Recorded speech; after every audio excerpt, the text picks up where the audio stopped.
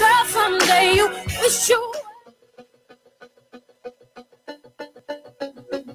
საინტერესო სტუმრები, მრავალფეროვანი რუბრიკები, დღის კალენდარი, ამინდის პროგნოზი, ჰოროსკოპი, ინტერნეტ სიახლეები, სპორტი, მოდა, სამზარეულო, მეტი პოზიტივი, მეტი ლაივლივი და ენერგიული განწყობა.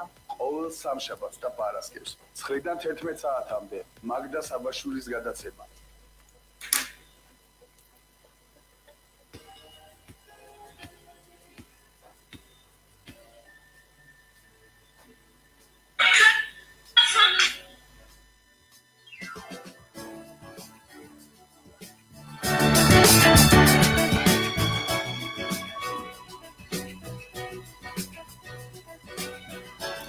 დილამშვიდობისა ჩვენო რადიო მსმენელებო და Facebook ლაივის მაყურებლებო. თბილისის დროით 9 საათი შესრულდა, რაც იმას ნიშნავს, რომ რადიო საქართველოს ხმის ეთერშია მაგდა საბაშვილის დილის გადაცემა ლაივლივი, რომელსაც აუცილებლად უნდა უსმინოთ ყოველ სამშაბათსა და პარასკევს დილის 9 საათიდან 11 საათამდე და ასევე თვალი ადევნოთ Facebook ლაივის საშუალებით სტუდიაში თქვენი განწყობისთვის მე მაგდა საბაშვილი უმუშაობ გისურვებთ.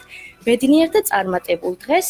მომდენო 2 საათის განმავლობაში მოისმენთ ამინდის პროგნოზს, ჰოროსკოპს, დღის კალენდარს, ინტერნეტ სიახლეებს, უცხოეთის ამბებს. შეხვდებით ძალიან საინტერესო სტუმრებს, რომლებიც წარმოგვიდგენენ მრავალფეროვან რუბრიკებს. დარჩით პოზიტიური ტალღის განწყობაზე FM 107.9-ზე და ერთადავლაივლივდეთ, დღე დავიწყოთ ძალიან პოზიტიურად. განწყობა, ხასიათი, არეულობა, ქაოსი, ეს ყველაფერი ადამიანში გამუდმებით ერთმანეთს ენაცვლება სხვადასხვა მიზეზებისა და გარემოებების გამო და ალბათ ყველა დამეთანხმება ერთ-ერთი მთავარი მიზეზი არის ამინდი. ზოგადად ამინდმა შეიძლება ძალიან დიდი როლი ითამაშოს ჩვენს განწყობაში, შეცვალოს ჩვენი მთელი დღის გეგმები, უკეთ წარმართოს ან მთლიანად გააფუჭოს. ამიტომ მოდი ვნახოთ ჩვენს ქვეყანაში როგორი ამინდი იქნება, რას ვარაუდობენ სინოპტიკოსები და როგორი განწყობა დაისადგურებს ჩვენს გულებში. ქუთაისში მოსალოდნელია თოვლჭყაპი დაუბერავს დასავლეთის ქარის 3 მეტრწამში, ჰაერის ტემპერატურა დღისით 6, ხოლო ღამით 2 გრადუსი დაფიქსირდება. თოვლჭყაპია ნავარაუდევი ოზურგეთში, ჰაერის ტემპერატურა დღისით 4, ხოლო ღამით 2 გრადუსი იქნება. ბათუმში შესაძლებელია ხანმოკლე წვიმა ელჭეკით. დაუბერავს სამხრეთის მიმართულებით ძლიერი ქარი, ჰაერის ტემპერატურა დღისით 9, ხოლო ღამით 5 გრადუსი დაფიქსირდება. სინოპტიკოსები ელჭეკით ვარაუდობენ წვიმას ფოთში, ჰაერის ტემპერატურა დღისით 7, ხოლო ღამით 5 გრადუსი დაფიქსირდება. ზუგდიდში მოსალოდნელია თოვლჭყაპი. ჰაერის ტემპერატურა დღისით 6, ხოლო ღამით 1 გრადუსი იქნება. სოხუმში შესაძლებელია ხანმოკლე წვიმა, ჰაერის ტემპერატურა დღისით 5, ხოლო ღამით 0 გრადუსი დაფიქსირდება. დროგამოშვებით ღრუბლიანობა მოიმატებს მესტიაშიც. აქ ჰაერის ტემპერატურა დღისით -3 გრადუსიდან ღამით -12 გრადუსამდე დაიწევს. თავა მოსალოდნელია ამბროლაურში, ჰაერის ტემპერატურა დღისით 1, ღამით კი -3 გრადუსი ყინვა დაფიქსირდება. უნალექოთ ჩაივლის დღე ჭიათურაში. ჰაერის ტემპერატურა დღისით 3, ხოლო ღამით -4 გრადუსი დაფიქსირდება. ბორჯომში დღე უნალექოთ ჩაივლის, ჰაერის ტემპერატურა დღისით 3, ხოლო ღამით -2 გრადუსი ყინვა იქნება. დროგამოშვებით ღრუბლიანობა მოიმატებს ბაკურიანში. ჰაერის ტემპერატურა დღისით -6 გრადუსიდან -9 გრადუსამდე დაიწევს. სინოპტიკოსები ღრუბლიან დღეს ვარაუდობენ გორში, ხოლო ღამით კი მოსალოდნელია თოვა. ჰაერის ტემპერატურა დღისით 5, ხოლო ღამით -1 გრადუსი დაფიქსირდება. ცხინვალში მოსალოდნელია ხანმოკლე წვიმა, ჰაერის ტემპერატურა დღისით 3, ხოლო ღამით -2 გრადუსი იქნება. უმეტესად უნალექოთ ჩაივლის დღე გუდაურში, ჰაერის ტემპერატურა დღისით -3 გრადუსიდან -7 გრადუსამდე დაიწევს. ომალოში მოსალოდნელია თოვა, ჰაერის ტემპერატურა დღისით -4, ხოლო ღამით -8 გრადუსი ყინვა დაფიქსირდება. ლაგოდეხში უნალექო ამინდია ნავარაუდევი, ჰაერის ტემპერატურა დღისით 6, ხოლო ღამით 0 გრადუსი იქნება. დროგამოშვებით ღრუბლიანობა მოიმატებს თელავში, სადაც ჰაერის ტემპერატურა დღისით 8, ხოლო ღამით 1 გრადუსი იქნება. უნალექოთ ჩაივლის დღე გურჯაანში, ღამე კი მოსალოდნელია წვიმა ელჭეკით, ჰაერის ტემპერატურა დღისით 9, ხოლო ღამით 1 გრადუსი იქნება. ღრუბლიანობის მომატებაა ნავარაუდევი ასევე სიღნაღშიც, სადაც ჰაერის ტემპერატურა დღისით 9, ღამით კი 1 გრადუსი დაფიქსირდება. სინოპტიკოსები უნალექო ამინდს ვარაუდებენ რუსთავში, სადაც ჰაერის ტემპერატურა დღისით 11, ხოლო ღამით 2 გრადუსი იქნება. რაც შეეხება ჩვენს დედაქალაქს თბილისს, მოსალოდნელია ძლიერი ქარი, ღამე კი თოვლჭყაპია ნავარაუდევი, დაუბერავს ჩრდილო-დასავლეთის ქარი 8 მეტრწამში, ჰაერის ტემპერატურა დღისით 8, ხოლო ღამით 1 გრადუსი დაფიქსირდება. იმის მიუხედავად, რომ ჩვენ გამოვაცხადეთ ცოტა ისეთი ამინდი, რაც ჩვენს განწყობას არ შეეფერება, დარჩი ჩვენს ტალღაზე, დღე დაიწყეთ პოზიტიურად და არ მოიწყინოთ, რაც მთავარია, მინდა გისურვოთ ყველას პოზიტიური დღე. დღეს არის 1 მარტი, გილოცავთ გაზაფხულის შემოგბრძანებას, მინდა გისურვოთ სიყვარულმა დაისადგუროს თქვენს გულებში და ისეთი მზიანი და ნათელი დღეები გქონდეთ, როგორიც ზემოთ აღნიშნულ სეზონს შეეფერება. მოდი გავეცნოთ მნიშვნელოვან ფაქტებსა და მოვლენებს რუბრიკაში დღის კალენდარი და გავიგოთ რა მნიშვნელოვანი მოვლენები მოხდა 1 მარტს სხვადასხვა წლების განმავლობაში. 1555 წელს ნოსტრადამუსმა გამოაქვეყნა წინასწარმეტყველების წიგნი. 1562 წლის 1 მარტს კათოლიკებმა 1000-ზე მეტი პროტესტანტი გაჟლიტეს ქალაქ ვასიში, საფრანგეთში და დაიწყო საფრანგეთის რელიგიური ომი. 1803 წლის 1 მარტს ოჰაიო გახდა ამერიკის შეერთებული შტატების მე-17 შტატი. 1853 წელს გამოიცა ევროპის კონტინენტის პირველი საფოსტო მარკა ციურიხის მარკა შვეიცარიაში. 1869 წელს მენდელეევმა აღმოაჩინა ელემენტთა პერიოდული სისტემა. 1954 წლის 1 მარტს ბიკინის ატოლზე 15 მეგატონიანი წყალბადის ბომბის გამოცდამ ისტორიაში უმძიმესი რადიოაქტიული დაბინძურება გამოიწვია. 1970 წლის 1 მარტს როდეზიამ დამოუკიდებლობა გამოაცხადა დიდი ბრიტანეთისგან. 1994 წელს საქართველოს პარლამენტმა მიიღო დადგენილება დსთ-ში გაწევრიანების შესახებ. 2001 წელს საქართველოს და რუსეთის ფედერაციას შორის შემოღებული იქნა სრულმასშტაბიანი სავიზო რეჟიმი. 1904 წელს დაიბადა ანტონ საადა, ლიბანელი ჟურნალისტი. 1913 წლის 1 მარტს დაიბადა რალფ ელისონი, შავკანიან ამერიკელთა კულტურის თვალსაჩინო წარმომადგენელი. 1940 წლის 1 მარტს დაიბადა ჯემალ ქირია, ქართველი მწერალი. 1947 წელს დაიბადა ნაურ ჯანაშია, ქართველი პოლიტიკოსი, საქართველოს პარლამენტის წევრი 2008 წლიდან 2015 წლამდე.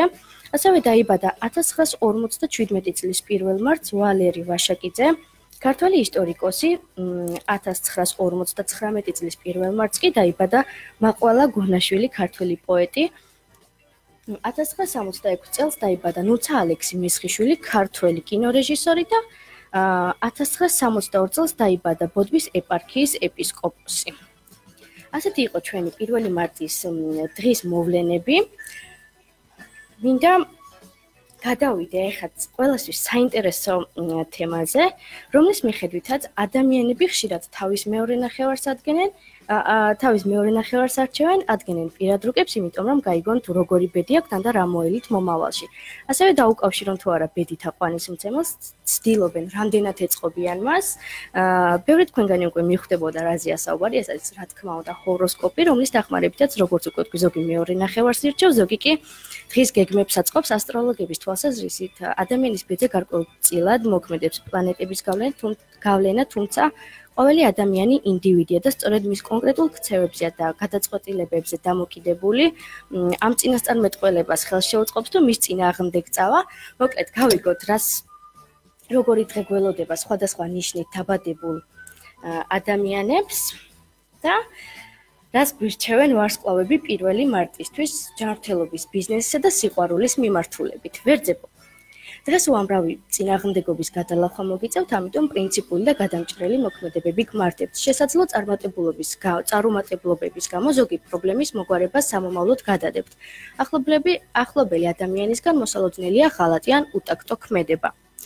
კუროებს მიუმართავ, აღიარების მოთხოვნილებამ შეიძლება უამრავი პრობლემა შეგიქმნათ, ეცადეთ გარშემომყოფი ადამიანების მიმართ ნაკლები პრეტენზიები გამოთქვათ, კამათი და კონფლიქტები ავტორიტეტს არ შეგმატებთ. ტყუპებს მიუმართავ, წინააღმდეგობრივი დღეა, ეცადეთ უსიამოვნო სიახლეები მშვიდად მიიღოთ, მოსალოდნელია წინაკვირის ნეგატიური ტენდენციების გაგრძელება, რომელთა გადალახვა გაგიჭირდებათ, კონფლიქტი ენერგიას წაგართმევთ, თუმცა ყველაფერი მშვიდობიანად დამთავრდება. კირჩხიბებს მიუმართავ და ძალიან მაინტერესებს, რას პირდებიან დღეს ვარსკვლავები, რადგან მე ვარ თვითონ კირჩხიბი, ამ დღეს საკუთარი შესაძლებლობების წარმოჩენა და ახალ გარემოებებთან ადაპტირება მოგიწევთ. ეცადეთ საქმეს შემოქმედებითად მიუდგეთ, ხელიდან არ გაუშვათ ახალი საინტერესო ნაცნობების ნაცნობების ადამიანების გაცნობის შანსი. ლომებო წინააღმდეგობრივი დღეა, რომელიც თქვენგან წინდახედვილი და გადამჭრელ მოქმედებებს მოითხოვს. დღის პირველ ნახევარში მოსალოდნელი წარუმატებლობების გამო შესაძლოა ზოგი საქმის სამომავლოდ გადადება მოგიწიოთ. ამ დღეს წარმატება მოჩვენებითი აღმოჩნდება. დღის პირველ ნახევარში თქვენი აქტიურობა პიროვნულ და პროფესიულ ზრდას შეუწყობს ხელს. ხალწულებო, მოსალოდნელია უსიამოვნო მოვლენები, მშვიდად და ღირსეულად უნდა მიიღოთ, კონფლიქტი და გაუგებრობა ენერგიას წაგართმევთ, ერიდეთ სიჯიუტესა და ლიდერობის სურვილს, ამან შეიძლება პარტნიორთან კონფლიქტამდეც მიგიყვანოთ. სასწავლებლო წარმატებული დღეა თქვენთვის, თქვენმა აქტიურობამ და ენთუზიაზმმა შეიძლება ოჯახური კომფორტისა და კეთილდღეობის წინაპირობა შექმნას. თქვენთვის საინტერესო ადამიანების მხრიდან სიყვარულისა და მზრუნველობას იგრძნობთ. მორიელებს მიუმართავ მოგზაურობის დღეა, იმოგზაურეთ ძალიან ბევრი, ოჯახის წევრებს სურთ, რომ მათთან მეტი დრო გაატაროთ, ამიტომ ოჯახური დასვენებისთვის განეწყოთ სამუშაო კვირის მანძილზე უამრავი პრობლემა გელით. მშვილდოსნებო, ეს დღე საშუალებას მოგცემთ მოღვაწეობის პერსპექტივები გააფართოვოთ, სავარაუდოდ საყოფაცხოვრებო პრობლემების გადაწყვეტას დაიწყებთ. ეცადეთ გლობალური პრობლემების მოგვარებას ან რამდენიმე საქმის კეთებად ერთდროულად თავი აარიდოთ, ყურადღება მიაქციეთ საკვების ხარისხს და დიეტა არ დაარღვიოთ, ეს კატეგორიული მოთხოვნა ვარსკვლავებისგან. დღის რქებს მიუმართავ წინააღმდეგობრივი დღეა, რომელიც თქვენგან დასახული მიზნის გააზრებას მოითხოვს.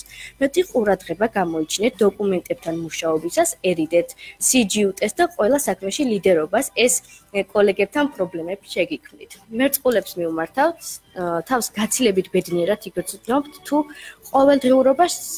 ყოველდღიურობის ჩარჩოებიდან გამოხვალთ. გირჩევთ სიამოვნება მიიღოთ კომპლიმენტებისგან, ქალებს სასიამოვნო ნაცნობობა ელით, შესაძლოა თქვენი საუკეთესო თვისებების გამოვლენის საშუალება მოგეცეთ.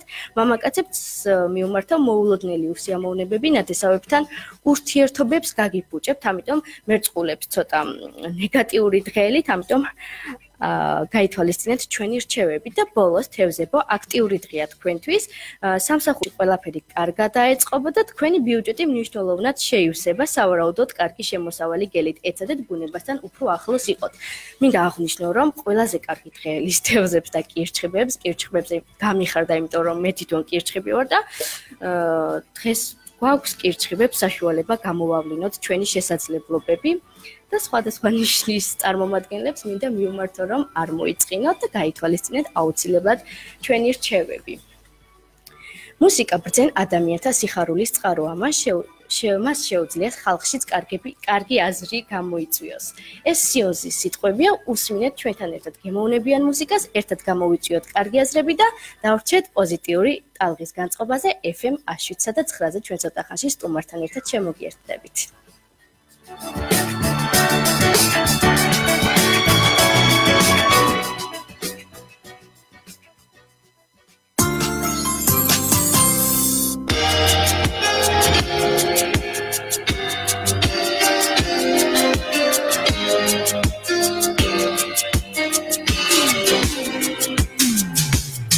Is everything alright? I just called to say how lost I've been without you. Miles away, I really can't believe I'm here and how I still care about you. Hearts can't break, and never meant together. Love can fade away. Hearts can cry when love won't stay forever. Hearts can be that way. Is everything the same? Do you ever think of me and how we loved one another? Will you change your mind when you want me back again, or have you found yourself a new lover? Hearts can break and never meant together. Love can fade away. I can't cry if love won't stay forever. Heart can be that way. Is everything okay? I just thought I'd write a song to tell the world how I miss you. 'Cause each and every day I think of all the words I never said and all the chances that I had to.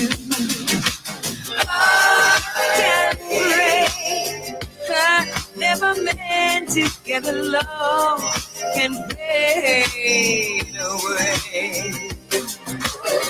I can't cry when love won't stay forever. Heart can be.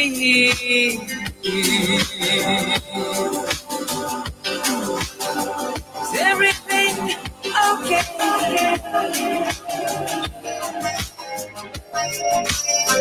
La, la, la.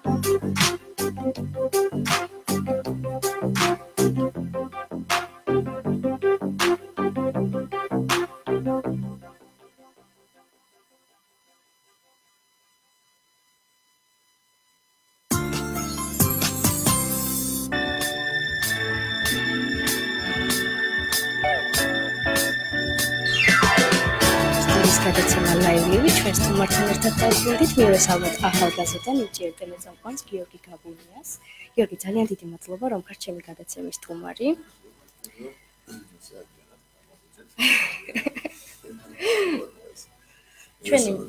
ჩვენი მიზანია დილით ერთად დავიწყოთ პოზიტიურად დღე, ამიტომ ჩვენს მსმენელს და Facebook Live-ის მაყურებელს შენი პოზიტიური განწყობა უნდა გადასცე.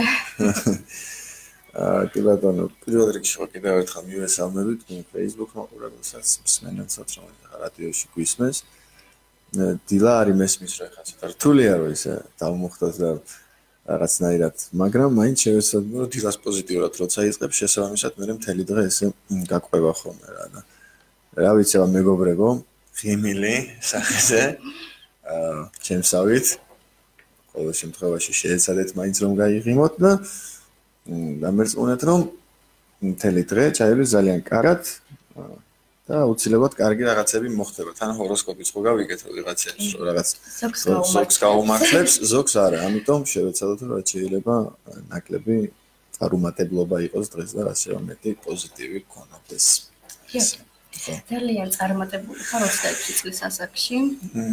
მაყურებელმა პირველად გადიცნა მან საგანიდან, ხო? კი ბატონო. მოდი შენ უკეთ მოგვიყევი გზა წარმატებამდე. 26 წლის ასაკში უკვე იმდენი გააკეთე, რომ დარწმუნებული ვარ, ბევრს აინტერესებს, ბევრს უნდა მოისმინოს შენგან რჩევები. კი ბატონო. ხო, 26 წლის ასაკში ალბათ მეც რაღაცებს ის ანუ ველოდი რომ რაღაცები იქნებოდა, მაგრამ ესე თუ ერთ ბაშად ყველაფერი რაღაცნაირად დამეცემოდა, თავზე და ბეჭებზე დამოწევოდა არ ველოდი, მაგრამ სასიამოვნო ესე თქვათ ის იყო რა რაღაც მოულოდნელობა. ხო, მასანკაიდან დაიწყო რეალურად ჩემი კარიერა საქართველოს ტექნიკურ უნივერსიტეტში რომ ჩავაბარე.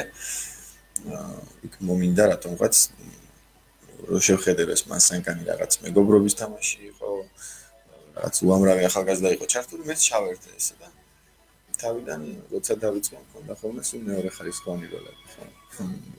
უბრალოდ ისე ერთ სიტყვას თუ მათქმედებდნენ ხოლმე სცენაზე და ესეც მიხაროდა, მაგრამ მე უკვე გამეზარდა მოთხოვნილება, მაგრამ მაინც ისე ერთი სიტყვა მქონდა ხოლმე და უბრალოდ სიტუაცია მომწონდა შიგნით რაც ხდებოდა ეს შემართება ეს ახალგაზრდების ესეთი დიდი ჩართულობა და შესაბამისად მე გამოჩნდა ერთ კეთილი ადამიანი რომელმაც თქვა რომ მოდი ამ ადამიანს უცებ შანსი იქნებოდა უკეთესად შეუძლია რაღაცების თამაშიო დღეს ერთად მუშაობთ მე და ეს ადამიანი ჩემი მეგობარია და მაშინ გამომცადეს ესე ვთქვათ, მომცეს შანსი რომ დამამტკიცებინა რის შესაძლებლობები მქონდა და აღმოჩნდა რომ თურმე რაღაცები უკეთ შემიძლია ვიდრე ამას სხვები ხედავდნენ.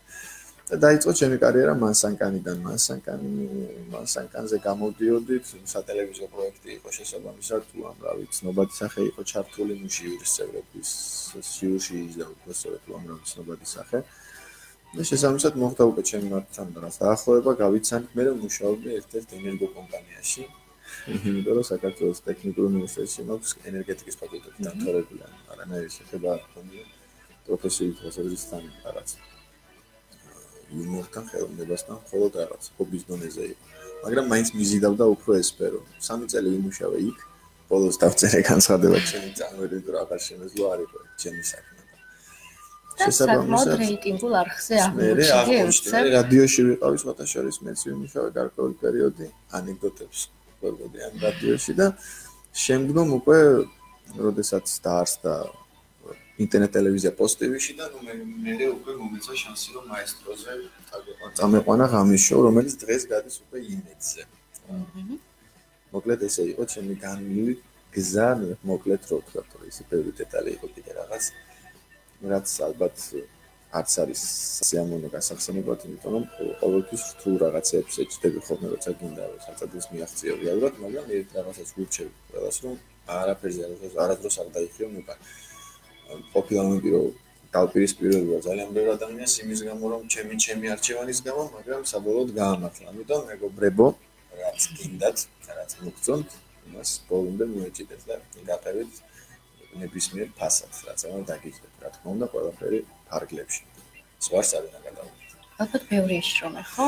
ძალიან 5 წლის განმავლობაში, ალბათ რავი, ყველაზე ისეთი მომენტები მქონდა, რომ რავი, სტუდენტი ვიყავი ხა 5 წლის, ან 5 წლის არა 4 წლის განმავლობაში, მაგრამ ხოხტები სტუდენტური ცხოვრება ისეთ რაღაც არის, რომ ცდილობ რომ რაღაცა ყოველდღიურად ჯერ თავი გაიტანო, მერე თან არ მოაკლდე ყველაფერს და შესაბამისად ეს ყველაფერი როცა გამოვლილი გაქვს და თან ამ ყველაფერს და მიუხედავად მერე აღწევ იმას რაც გინდა და უფრო რაღაცნაირად ვთქვათ გემრიელია რა, უფრო სასიამოვნოა და უფრო მეტ ასე ვთქვათ მოგებას იღებს ამიდან ადამიანს. შესაბამისად კი გზა საკმაოდ ისეთი რთული და გავიარე, რა ვიცი, გამძლე საკამბეჭ. მონდომებისა და ნიჭის გარდა კიდევ რა სჭირდება ადამიანის წარმატებისთვის? წარმატებისთვის სჭირდება აუცილებლად რომ პირველ რიგში ჩემი აზრით, რავი, ჩემი ფორმულა არის ესეთი, რომ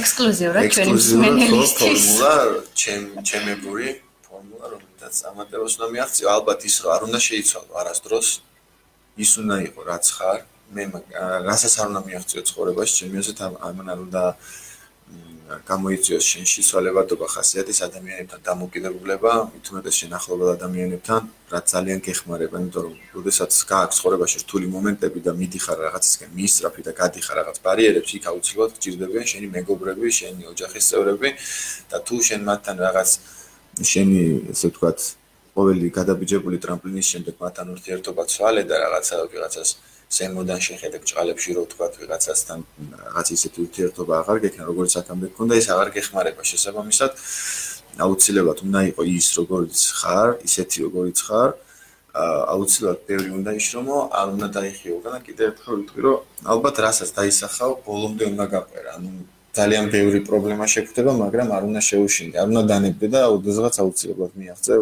საძადელს რა. ეგ არის ალბათ ბევრი შრომა, ადამიანობა მეტი და დარჩი ისეთი ყოველთვის როგორიც იყავ და არ შეიცვალო ხასიათები და თქმა უნდა გარეგნულად ყველა ვიცნობ. წარმატებისა და კარიერისთვის რისი დათმობა შეგიძლია და შენ თუ გქონია ისეთი მსგავსი შემთხვევა რომ დათმი მნიშვნელოვანია? დავთმე ალბათ კარიერისთვის მქონდა ოჯახთან მქონდა პირველ რიგში დაპირისპირება რომ არ უნდათ რომ ამ იუმორისტულ სფეროს გავყოლოდი, უნდათ რომ წარმატებული ენერგეტიკოსი ყოფილიყავ. ძალიან მეცინება ხრო მახსენდება, მაგრამ მე რო რაღაც ენერგეტიკის სამინისტროში მუშაობდი, იქ რო რაღაცებს ვაკეთებ, ის ხაზები და ჩამოწყდა და ის დავალაგოთ და ხალხს შუქი არა აქვს და მსგავსი ალბათ სანსაციო იქნებოდი ალბათ ამ ამპლუაში. ოჯახთან მქონდა დავთმე ის რომ რაღაც ნდობა გარკვეული, იმიტომ რომ სერიოზული კამათი მქონდა შემშობლებთან, დათესავებთან, რომ არ გინდა ვერ მიაღწევ, იქნები რაღაცა არ იქნება ხელფასი და შეჭრილი. არ გესმის და მაშინ არ გესმის ისე გააკეთე როგორც გინდა და მოკლედ თო დაგვეწევა ერთობა, მაგრამ დღეს შენი წამაყობენ დარწმუნებული ვარ. წამაყობენ კი დღეს ეხა ერთად ვარ, ესე ოჯახად შეკრული და შესაბამისად ვერაფერს ვერ მეუბნებიან, რომ არ გამართლა რაც იმებიდან, მე ვაჯობენ თუმცა ჩემების მოსაზრებას, რომ ენერგეტიკაზე უნდა ყოფილიყო. ეგ დავთმი ალბათ ისე მეტი ან სიმართლე რო გითხრათ, დიდად, ეხა ადამიანებს რაღაცებს ურთიერთობაში ყოფები, რაღაცები გეცვლება ხოლმე რა, რაღაც გარკვეულ ადამიანებთან, რომ როცა მიდიხარ წინ, ვიღაც უკან რჩება ყოველთვის მე ის ვიღაც ნაწყენია შენზე.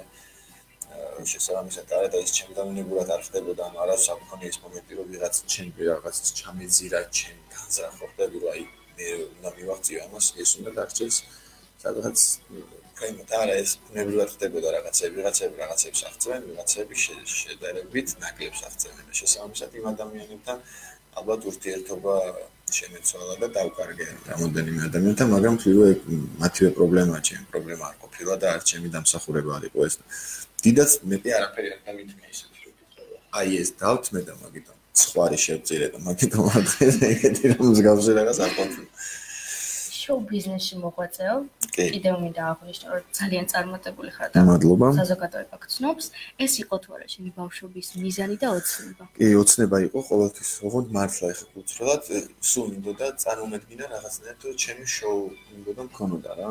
აი როგორ შემოვდიოდი რაღაც ხელებში და ამერიკული ისინი მოწოდა ამერიკულ შოუს ვუყურებდი და ფილმებს უფრო სწორედ რა, ფილმებში იყო ხოლმე მიყავდათ შოუები, რომ მამაღლა ლაპარაკობდნენ, ცეკვავდნენ და მსგავსად მეც მეგონა რომ ესეთ რაღაცის გაკეთება შემიძლია და ძალიან მინდოდა და ამიტომ კი ეგ ოცნება იყო ჩემი რომ მე საკუთარი შოუ მქონოდა და დღეს მაქვს. დიდი მადლობა ამისთვის. დედას, მამას და ჩემს პოზიტიური ხარ და მინდა პოზიტიურად მოგვიყვება შენი ერთი დღე. ჩემი ერთი დღე ევროპაში წავიდა და ყოველ წუთს ასეთი პოზიტიური ხარ თუ შოუში ხედავთ ასეთ პოზიტივს? ყოველ წუთს პოზიტიური ფიზიკურად ვერ იქნები ადამიანი, იმიტომ რომ რავი, უამრავი რაღაც არსებობს, ხო? ანუ სამსახურის გარეთ პირადი ცხოვრება, რაღაც ყველას რაღაც საზრუნავია გვაქვს უამრავი გარდა სამსახურისა და შესაბამისად ყოველ წუთს პოზიტიური ვერ იქნები, მაგრამ ვცდილობ ხო რომ მაქსიმალურად პოზიტიური ვიყო, იმიტომ რომ უფრო სხვანაირად გამოგვდის მე რაღაცეები. ერთი დღე ჩემი როგორია, რავი, აბა დილით ვდგები 9-ზე, არა ოღონდ როგორც დღეს გავაღვიძეთ და მოვედი, არა 10-ზე. 10 საათზე მივიდივარ 11-ზე სამსახურში და სამსახურში ხდებიან ძალიან ხიარული ადამიანები, რომელთან ერთადაც ფიზიკურად შეუძლებელი იყო მოსყენილი. იმიტომ რომ ყველა თავისებური რაღაცნაირი ტიპაჟია, ყველას რაღაც თავის დამახასიათებელი ნიშნები აქვს, რომლებიც მე პირადად წვიმს გვრის რა სახეზე და ვიწყებთ მუშაობას, წერთ რაღაც სცენარებს, ჩემი შოუსთვის, სხვა რაღაც ინტერნეტ გადაცემებისთვის. მე ესე იგი პოზიტიურად ხა კიდე რა. ხო, ნუ მე მთავრდება სამსახური, მე მივდივართ მეგობრებთან ერთად, სადღაც დავსხდებით, ვლაპარაკობთ, განვიხილავთ განვლილ დღეს. მე უფრო ის რო გახდეს ჩემი მონოპოლია ხარ, უფრო საინტერესო. მე გადავფრინდებით ხოლმე 37 ლარად, პაბლები რო ყოფილიყო 37 მანეთად გადავფრინდებოდი ესეში და გადმოფრინდ ჩვენი უკრაინაში გადავფრინდებით ხოლმე და მე გადმოფრინდებით. ეს რა თქმა უნდა თქვენია, ეგრე არ არის, უბრალოდ ესე დავამრავალფეროვნოთ ჩემი ყოველდღიური და არაფერი განსაკუთრებული რა, ჩვეულებრივი რუტინა არის კი, არაფერი ისეთი რა. ხდება რაღაცეები, მაგრამ ისეთი არაფერი, ჩვეულებრივად როგორც თქვენ, ჩვენც ისე მუშაობთ. რთულია უბრალოდ პროცესი არის წერის კი მე როცა უყურებს ასაცილოა ის რასაც მე იქ ვამბობ და რასაც ჩემი რაღაც ჩემთან სტუმრები რასაც ყვებიან, მაგრამ იქამდე მივსვლა ცოტა ის არის რა ქვია რთული, იმიტომ რომ წეკები რაღაცა მოდიარ ხოლმე. კი ბატონო და იცი შესაბამისად როგორაც არის და ამიტომ პირადი ცხოვრება ახსენე, ხალხს აინტერესებს გიორგი გაბუნია შეყვარებული არის თუ არა. დაკავებული არის თუ არა გიორგი გაბუნიას გული. გიორგი გაბუნიას გული იტევს ბევრ ადამიანს, მაგრამ შეყვარებული არის კი. ვარ შეყვარებული ვარ. კი ბატონო, უკვე 3 თვეა. რა არის მგონი ცნობილია ეგ, იმიტომ რომ ხო, არ გაჟღერებულა ჯერჯერობით ახსა ერთი ორგანი ითქვა, მაგრამ ნუ ისე არა ხო. ხმაურიანად რაღაცნაირად არა. ნუ არც არის საჭირო ალბათ, მაგრამ ეხ მომიწია თქვა. ხო, შეყვარებული ვარ, კი, უკვე 3 თვეა ვარ, ძალიან კარგად გრძნობ თავს, ჩემს შეყვარებულთან ერთად. ისიც ალბათ კარგად გრძნობს, ისიც ეხა მიყურებს და ძალიან ნაწყენია რომ 9-ზე გავახვიძე რომ მეთქი უნდა უსმინოთ ან მოყურო მეთქი ან ანუ ბადევნოს პირდაპირ შეთავაზ ძალიან კარგი მოვიკითხოთ. ალბათ ბადევნებს ხო თუ გაიღვიძა რა ვიცი არ ვიცი. ანუ წარმატებული ყოფილხარ პირად ცხოვრებაშიც კი კარგათავარ. მაგრამ ზოგადად წარმატებულ ადამიანებს ცოტა პირად ცხოვრებაში არეულობა აქვს ხოლმე. აქვს ხოლმე. ბატონო, მაგრამ ეგ ამ შემთხვევაში ეგრე არ არის. არც ის არის, რომ სანამ თამაშობ მაგ შეკითხვას მე თვითონ გეტყვი რა ის სამსახურში ხელს თუ გიშლის, პირადი სხვა რაღაცა შევა, არც აპირებდი, მაგრამ ნუ არის ხოლმე ეგრე, რომ აისახება რა სამსახურს. მაგრამ არა, ძალიან კომფორტულად ვთავს და მიხარია ესეთი ადამიანი კონსტრუქტორი შესაძლებლად. როგორი უნდა იყოს ქალბატონი, რომ შენი ყურადღება მიიპყროს და როგორია შენი რჩეული? თავარია ქალბატონი იყოს პირველ რიგში.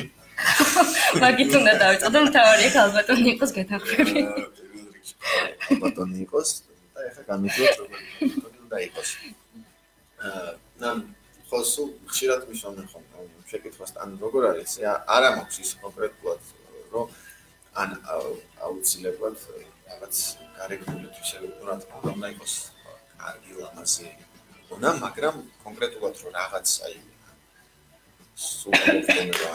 ქერათმიანი ან შავთმიანი ან რაღაც წაბლისფერი თვალებით ან აი კონკრეტულად ეგრე არ მოქვს რა. შეიძლება მომეწონოს ნებისმიერი, ასე ვთქვათ, ვიზუალის მქონე ადამიანი, ნუ ნებისმიერი გარეგნობის მქონე, ნებისმიერი როგორ ან ლამაზი უნდა იყოს თორეში სამომსად. უფრო აქცევ ხოლმე რაღაც შინაგანად. ადამიანთან კომფორტულად თუ გზნობ თავს, ანუ ჩემნაირი მსგავსი რაღაც შეხედულებები თუ აქვს ხტები ყველაფერი მე იქნება ფიზიკურად, მაგრამ რაღაც უფრო მეტი უნდა გაერთიანებდეს ვიდრე ბაშორების შესაბამისად, თუ კომფორტულად გრძნობ შინაგანად თავს, ნაკლებად ვაქცევებ მე გარეგნულ რაღაცებს ყურადღებას რა და შესაბამისად რომანტიკული თუ ხარ, აი მაგალითად ლექსი თუ მიგიწვნია შენი საყვარელი ადამიანისთვის. თავარია ის არ მომთხოვა ლექსიო და მაგას გეტყვი, რომ აი ლექსებს ბავშვობაში წერდი კიდეც რაღაცეებს რა, ჩემთვის. ისე არა პროფესიონალურ დონეზე რა თქმა უნდა, უბრალოდ ჩემს ჭიას ვახარებდი ეგრე რომ ითქვა. არაფერი, ხო, ანუ კი, მიმიძღვნია, ლექსიც მიმიძღვნია, სერენადაც მიმღერია, გულით დამინთია, ცეცხლის კომკიდებია, გულში ოღონდ მართლა შარვალი დავწვი და რაღაცა ცოტა ზედმეტი ბენზინი მოვიდათ ბიჭებს და გიტარას და მეც აგვეკიდა ცეცხლი, მაგრამ ღირდა, იმიტომ ახლა ხედავ და ვიხსენებ და მეცინება. კი, ალბათ კი, რომანტიკული ცვა რაღაც დონეზე. რაღაც დონეზე კი რა ვარ, მიყვარს განსხვავებული რაღაცეები რა, ბანალ ჩარჩოებში არ მოქცეული. ვცდილობ ყოველ შემთხვევაში რომ არ ვიყო რა, როცა ურთიერთობას პირად ურთიერთობას. ზოგადად ეგრევე, მაგრამ განსაკუთრებით როცა პირად ურთიერთობას ეხება, ვცდილობ რომ ვიყო რომანტიკული და რა ვიცი, რაღაცები ვაკეთო ისეთი, რაც ვთვლი რომ ორიგინალური იქნება და შესაბამისად ეს ლექსსაც მოიცავს, სიმღერასაც და ცეკვასაც და რა ვიცი, რას გრძნობს საზოგადოებისგან?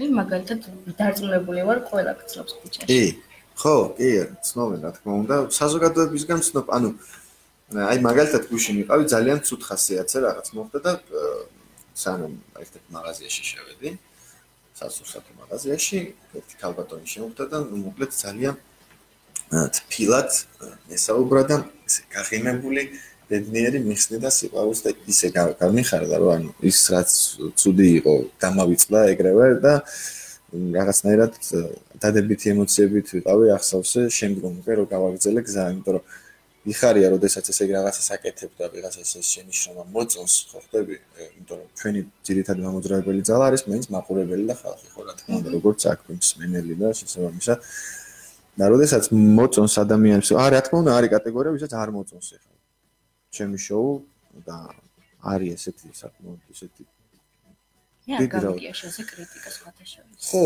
ნუ არა. მაგრამ გონი ყველა წარმატებული ადამიანის რა თქმა უნდა, მაგრამ ეგეც კარგია ალბათ, როცა გაკრიტიკებენ, იმიტომ რომ რაღაცებს იღებ რჩევას ხო ხდები შენებურად. ისინი ცოტა ცუდად გამოხატავენ თავის რჩევებს, ზოგი ახლა არსებობს ეგეთი კატეგორია ადამიანებისა, მაგრამ შენ მაინც რაღაცნაირად დადებით უყურებში ხო ხდები და შესაბამისად მაინც კარგია რო გვანძღავენ, ესე იგი გიყურებს. მაინც შევა გვანძღავს, მაგრამ მაინც გიყურებს და ალბათ უფრო მეტი რა თქმა უნდა დადებითად არის განწყობილი. მოწონთ რომ რასაც ვაკეთებ მე და ჩემი მეგობრები და ჩემი შემოქმედები ჯგუფი მოწონთ და შესაბამისად მას ეს უფრო მეტ სტიმულს მაძლევს რომ უფრო მეტად წავიდე წინ, უფრო მეტი რაღაც ახალი შევთავაზო მაყურებელს და შესაბამისად რაც ვფიქრობ რომ ყველაფერი კიდევ ჯერ წინ არის და კიდევ ვისაუბრებთ არაერთხელ იმაზე რომ რა მოწონს ჩემს მაყურებელს და რა არა. ისე მოთაღნიშნე ცუდ ხასიათზე ვიყავი და ძალიან გამიგვერდა. შენგან წარმოუდგენელია გონი. რას სულელია მე ცუდ ხასიათზე არასდროს ხარ. ნახო ისა. იმენად პოზიტიური ადამიანი ხარ რა? ცოტა გამიგვერდა. კი, მაგრამ ან ხდება ისიც რომ რაც მე პოზიტიური ხარ, მით უფრო ხშირად ხარ ხოლმე ცუდ ხასიათზე, ისე ვიცოდი ან ხანდახან. უფრო არასწორად. ნახე როგორ რაც უფრო პოზიტიური ხარ, მით უფრო პატარა დეტალები გაგიგანი. ვთქვათ, გაღიზიანებს და გაყენებს ცუდ ხასიათზე, ხო ხდები? ანუ ხშირად არ ვარ, მაგრამ არის მომენტები, ნუ როდესაც რაღაცებს ისე ვერ ვაკეთებ როგორც მე და შესაბამისად ეს მაღიზიანებს და შესაბამისად ეს მიწვლის განწყობას და გავხსნათ ადამიანები ვართ ყველანი და შესაბამისად როგორც ვართ კარგ ხასიათს და პოზიტიურად ისე ვართ ცუდ ხასიათიც, მაგრამ ძალიან იშვიათად ალბათ რა. ხშირად არა, მაგრამ ვართ მაინც. გიორგი, როგორი რესპონდენტები გიყვარს ეს მაინტერესებს? აი მე მიყვარს შენაირი რესპონდენტი. ხო, დიდი მადლობა, გაიხარ. როგორი რესპონდენტები მიყვარს და აი ადამიანები, რომლებიც როცა მოდიან ჩემთან შოუში, ცდილობენ რომ ზუსტად ხვდებიან სად მოდიან პირველ რიგში და აი როდესაც ხარ სხვა პროფესიის წარმომადგენელი და მოდიხარ გასართობ ღამის შოუში, ზუსტად ხვდები რა უნდა აკეთო. ყოველ შემთხვევაში მე მაძლევს იმის საშუალებას, რომ მე წარმოაჩინო ის სხვა მხრივ, ხო ხდები? ანუ როგორც რაღაც როგორი აქვს იუმორის დონე, როგორი აქვს რაღაც როგორც ეკვავს ღერის ამასე შემდეგ და შესაბამისად გახსნილები რა თუ ესე გიშის ადამიანისთვის სახით. შესაბამისად ერთხელ ვეთქვი ხუმრობა აჰა. შეგეუნა მეორე თუნდა მეც მიჩის რაღაც თქმა და თუ ადამიანი მოყვება აი დიმა უყოლაძე იყო გუშინ.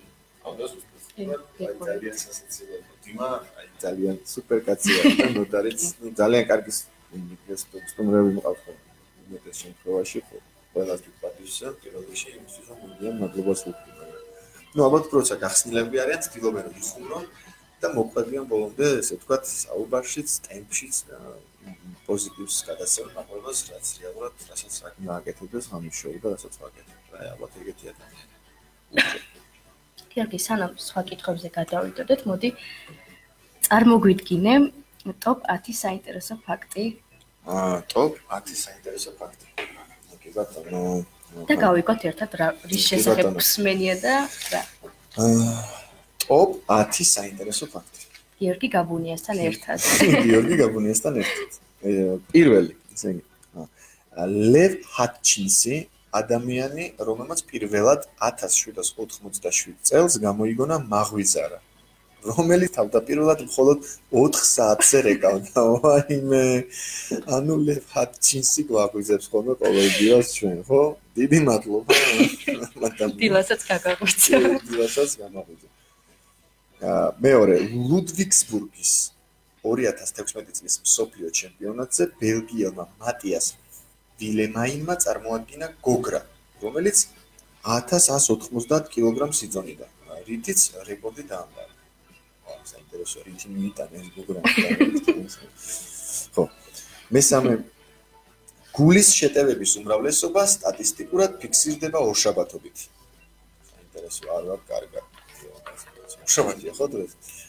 პოპულარული დღეს პარასკევი. მაგრამ მაინც ფრთხილად ვიყავ ორშაბათობით. ამერია დღე. პოლარულ დათს შეუძლია ერთ ჯერზე 80-ზე მეტი პინგვინი შეჭამოს. საწყლები და ეს კიდე როგორი საშინელი ყოფილა. ძალიან ცუდი პატია პოლარული დათი. მეხუთე, კვლევებზე დაყრდნობით ახალ წლებზე სუიციდის მცდელობის ფაქტები საგრძნობლად მცირდება. ყველგან კარგ განწყობაზე. ხო და კარგია ძალიან ის მოწონა.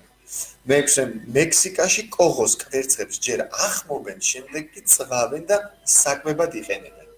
რა ჯობია, კაი, კოღოს კვერცხებს თემაში სასამო. მეპიაჩემი ეკეთებს მაგრად. მეშვიდე, გინესის რეკორდსმენი აარონ კეისი გახლავთ მოზარდი, რომლის სახეც მაგნიტის როლს ასრულებს და მას შეუძლია 16-17 კოვზის მიმაგრება. ვა, სანოშტიმა დამადაპატიებდა. არჩევი კოვზის გარშე. მერვე, ტიტანიკის აშენებას დასჭირდა 3 წელი, 3000 მუშა და 7 მილიონ ნახევარი დოლარი. 7,5 მილიონი დოლარი, ხო? თუ 7 მილიონი ნახევარი დოლარი, 7 მილიონი ნახევარი დოლარი, ხო? აუა, 3 წელი ბევრი. სტატისტიკურად ქალებში ყველაზე გავრცელებული ფეხის ზომა 39-ია. აი, მე ის მაინტერესებდა ძალიან. მეტად კაცებში არის 42. საინტერესოა.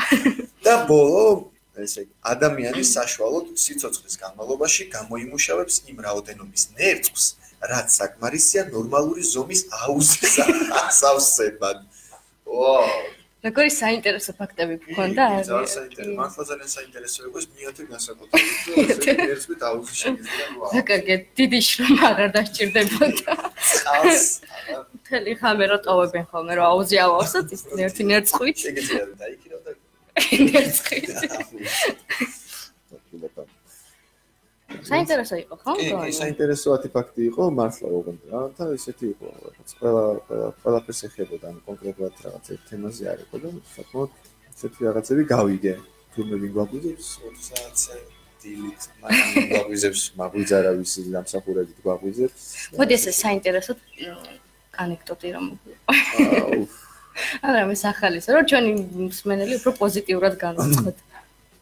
მე ზოგადად არ ანეკდოტების საკია. და ყვარული მაგრამ ახლა გავიხსენოთ ჩვენ. ხო, მოკლედ მაშინ ესეთ ამბავს მოგება.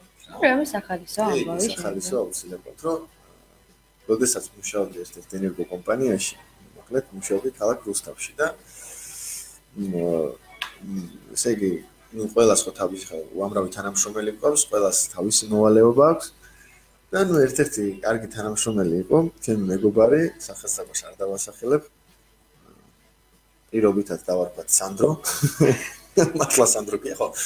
ну მოკლედ. და სანდროს ევალებოდა რომ როდესაც ჩემნაირი თანამშრომელი, რომელიც მრიცხველიდან ამოიწერდა ჩვენებას, ის გადაეტანა კომპიუტერში, რომ შემდგომ კომპიუტერს დაებეჭდა ქვითარი. ქვითარი, რომელიც მიდიოდა მოხმარებელთან და რუსთავს აქვს აზოტის ქარხანა, ესეთი ძალიან დიდი საწარმო. და ამ აზოტის ქარხნის გვერდით იყო ერთი ქალბატონი, რომელსაც ჰქონდა პატარა დახლი და ყიდდა მზესუმზირას აზოტის თანამშრომლებისთვის რა. ისინი გამოდიოდნენ, ყიდულობდნენ და შედიოდნენ. და მოკლედ ესეთი რაღაც რომ ამ ქალს მოკლედ დაახლოებით 3 ლარი ან 4 ლარი გადასახადი რომ მოდიოდა ყოველთვიურად. ძალიან ნერვიულობდა რომ ეს ძალიან ბევრია რა მზესუმზირის შეძომა ხარ რამდენიმე დაწვასო და 4 ლარზეც ძალიან ის ცუდი რეაქცია ჰქონდა. და დღეს მიდის ამ ქალს და აზოტის ქარხანა წვავდა დაახლოებით თვეში 50,000-60,000 ლარს. შულს მოიხმარდა და ერთ დღეს მიდის ამ ქალს კიდარი, სადაც აწერება 60,000 ლარი გადასახდელი და აზოტის ქარხანას მიდის 3 ლარი. სამ ქალს მოკლედ ცოცხალი გადარჩა ძლივს რა თქმა უნდა, იმიტომ რომ 4 ლარი რომ მოდიოდა, იყო ცუდა და უწევ მოვიდა 60,000 ლარი და დახედა ამ ზესუმზირას და ეს მომდეს თუ ანუ მიტინია რა რეაქცია იქნებოდა. მე ამ ჩვენს მე გახდა ნუ ეს ქალი და აზოტის ქარხნის დირექტორს გაუხარდა, იმიტომ რომ 3 ლარი მიუვიდა და ავშენდიოდა განცხადება დაწერა მე და წავიდა სამსახურიდან. იმიტომ რომ 60,000 ლარის შუქი დენის ფსიხტიდა და ნუ ეს ქალი გახდა მერე ცოტა ცუდად შეუძლოდ და ჩვენი მეგობარი მერე ზრუნავდა ამ ქალის ჯანმრთელობაზე. საკმაოდ დიდი ხანი. კარგად არის მოქმედებდა. 60,000 ლარი მოდის შუქის დენის გადასახადი. ძალიან ცუდი რაღაცა და მხოლოდ მზესუმზირას როწვა. და მე ხალავ მეც არა. მოკლედ ეს ისტორია იქ დადიოდა რუსთავში ძალიან ისე და მეც მეცნიერო ხო. ჩვენს მენემაც გაიგო, ასე რომ თუ მოგივიდათ დიდი გადასახადი სანდროს ბრალია. სანდროს ბრალია, აუცილებლად გაითვალისწინეთ. გიორგი, შენ ადგილას ყოფნა უნდა ძალიან ბევრს. შევთანხმდეთ ამაზე. შევთანხმდეთ. და ბევრ შრომობენ მოკლედ. მაგრამ არ გამოსდით და ზოგი უკან იხევს ხოლმე. აი, რას ეტყვი ამ ხალხს? ვინც წარმატება შუაგზაზე ტოვებენ. ჩემს მაგერათაც, ანუ მეც როცა მინდოდა ეს ტელეწამყვანი ყოფილიყავი, ჩემამდეც ხო იყვნენ ადამიანები, ვინც ამას აკეთებდა, თან ძალიან კარგად აკეთებდა და ჩემი მეგობრები არიან ის ადამიანები, ვისაც იგივე თარტატიშვილი, მიგოპეროშვილი, გიორგი ბახუტაშვილი ძალიან კარგი ადამიანები არიან, პატივს ვცემთ. მაგრამ მეც მომეცა შანსი, რომ შესაბამისად დღეს წავიყვანო ის შოუ, რომელიც აქამდე ამ ადამიანებს მიყავდათ და საკმაოდ კარგად და ნიჭიერად კიდევ ერთხელ ვიმეორებ. შესაბამისად დღეს თუ ვინმე მე მიყურებს და ფიქრობს, რომ რადგან გიორგი იქ არის, მე არ მაქვს არ მომეცემა იმის შესაძლებლობა, რომ ოდესღაც მე იქ ვერ დავდგები, ვეტყვი, რომ ცდება ყველას შეუძლია მიაღწიოს საწადელს აუცილებლად არაფერიზე არ უნდა იფიქროს გარდა იმისა, რომ გააკეთოს ის, რაც უნდა. ამ შემთხვევაში თუ ჩემს ადგილას ყოფნა უნდა მაქსიმალურად ბევრი უნდა იშრომოს, ბევრი უნდა ასე ვთქვათ, ივარჯიშოს თავის თავთან რაღაცები ხო ხდები, ანუ უკან არ უნდა დაიხიოს, მოკლედ არავითარ შემთხვევაში, იმიტომ რომ მე რო უკან დამეხი, ალბათ მეც დღეს არ ვიყენებოდი იქ, სადაც ვარ და შესაბამისად მეგობრებო, თუ ვინმეს გინდათ ჩემს ადგილას არ დაიხიოთ უკან, ბევრი იშრომეთ და შეიძლება ჩემთვის ალბათ ცუდს ვამბობ, მაგრამ თქვენთვის კარგს ვამბობ, მაგრამ რეალობასთან ახლოს არის, რომ შეიძლება ერთ დღეს ჩემს მაგივრად იქ ვიღაც ახალგაზრდა, ჩემზე ბევრად ნიჭიერი ადამიანი მოვიდეს, რომელიც უკეთესად გაართავს თავს იმ საქმეს, რასაც მე ვაკეთებ. შესაბამისად უკან არ დაიხიოთ და ბევრი იშრომეთ, მაგრამ მე არ ვაპირებ არცით დასვლას. გიორგი გაბუნია არტოვებს ხამის შოუს. კი, რა თქმა უნდა. უამრავი სხვა ტელევიზია იქა შეიძლება დავასახელო. არად დგას თავის ადგილას. და აუცილებლად უსმინეთ ხამის შოუს გიორგი გაბუნიასთან ერთად. უსმინეთ, უყურეთ. აქ ვისმინეთ, უყურეთ. რას უსურვებ ჩემს გადაცემას? შენს გადაცემას უსურვებ ბევრ ძალიან საინტერესო რესპონდენტს, ძალიან ბევრ სმენელს და ის დარწმუნებული ვარ, რომ ძალიან მოსწონთ, იმიტომ რომ ძალიან მხიარულად, პოზიტიურად მიყავს. მართლა მე მესიამონა არანაირი დისკომფორტი არ მგზნია დღეს შენთან საუბრისას. შესაბამისად, მაგიტომაც გავიხსენი, რაღაცები მოვყევი და უფრო ის ვიყავი თამამი და იმაზე მეტი თქვი, ვიდრე ვამბობ ხოლმე სადღაც სხვაგან. შესაბამისად, გისურვებ ძალიან ბევრ წარმატებას და ალბათ ხო რაც ეხლა თქვი, ყველაზე მნიშვნელოვანია, რომ ძალიან ბევრ პოზიტიურ, ბევრ საინტერესო სტუმარს და რა ვიცი, განაჩენი ყველაფერი გამოვივა დარწმუნებული, რომ ძალიან კარგი. მოხდება ძალიან კარგი შემოქმედებითი ჯგუფი ხალხ და წარმატებას გისურვებთ. შენ მადლობა ძალიან დიდი, იმიტომ რომ ძალიან საინტერესო რესპონდენტი ხარ და მეც მინდა გისურვო უზომოდ დიდი წარმატება და დიდხანს ყოფნა ჩვენს ეკრანებზე. დიდი მადლობა. ძალიან დიდი მადლობა ჩვენ კი განვაგრძოთ, მინდა შემოგთავაზოთ გიორგი გაბუნიას ინტერვიუს შემდეგ ძალიან სასიამოვნო მუსიკა